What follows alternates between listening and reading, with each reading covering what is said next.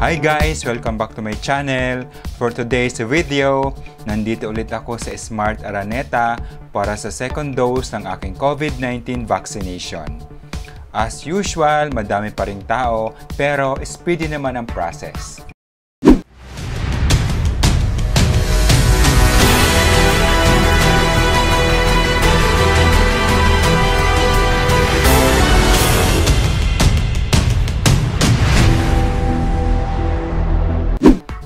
Ayan guys, it's my turn. Binidyohan ko siya, buti pumayag naman yung doktor kasi mamaya hanggang turok lang wala naman talagang i-inject na vaccine.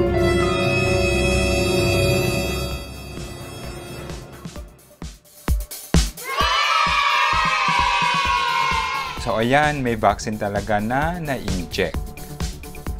Okay guys, I'm done with my second dose of COVID-19 vaccination.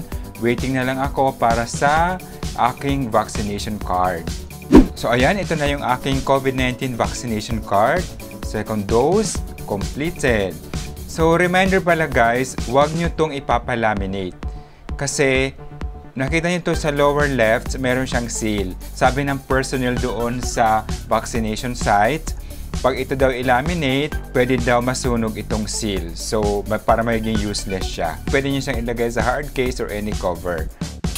And always bring it with you kasi pwede ka makapag-avail ng discounts, for example sa malls. And bibigyan ka din nila nitong wristband. For example sa QC, meron kaming QC Protectada wristband.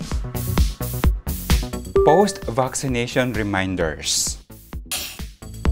Congratulations on getting your COVID-19 vaccine. COVID-19 vaccines are safe and will help protect you against developing severe COVID-19 disease. Vaccines teach your immune system to recognize and fight the COVID-19 virus.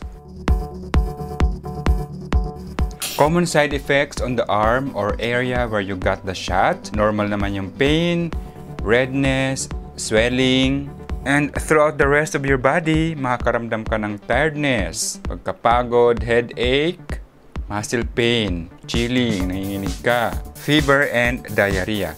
And to reduce the discomfort naman ng vaccination side effects, cold or hot compress, take paracetamol every 6 hours or every 8 hours kapag yung lagnat is umabot na ng 37.8 degrees Celsius.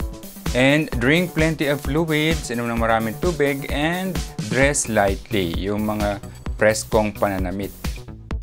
Ito naman yung mga reminders after na vaccination. No alcohol for 2 weeks. Ouch!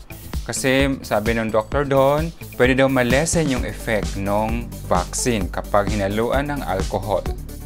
And no other vaccination allowed for 2 weeks. Pwede kasi silang maglaban ng COVID-19 vaccine.